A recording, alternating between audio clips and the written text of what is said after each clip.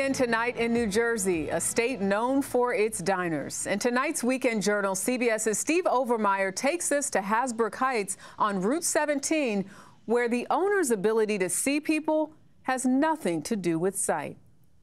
Hey, Julio, trucker special over medium, bacon, egg, and cheese, bacon, cheese omelet, no toast. At Bendix Diner in New Jersey, the coffee is hot, food is hearty, and the laughter flows. You better not screw this up. I have a 31-year streak, okay?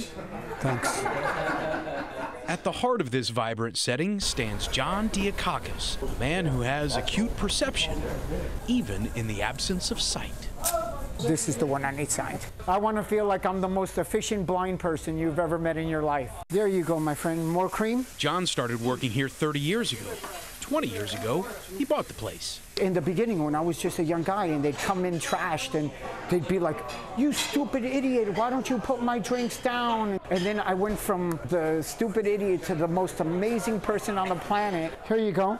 He turns the simple act of taking an order into a performance that leaves his audience in stitches. I was ready to kiss him in the mouth, the whole thing.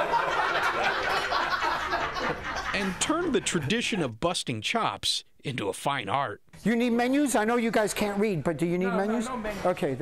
To the regulars, he's more than just the owner or a waiter. He's a friend. Hey, Walter.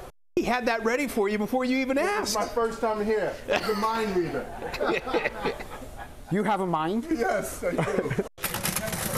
And in a world often shrouded in darkness, he reminds us that true vision springs from within. 1, 2, 3, 4, and 10. Okay, thank you. Thank you. You can do anything you want. That's the bottom line, regardless. But like I said, it's the retail public that is giving me that encouragement. He's created a place that reminds us the greatest treasures are found not in what we see, but what we feel.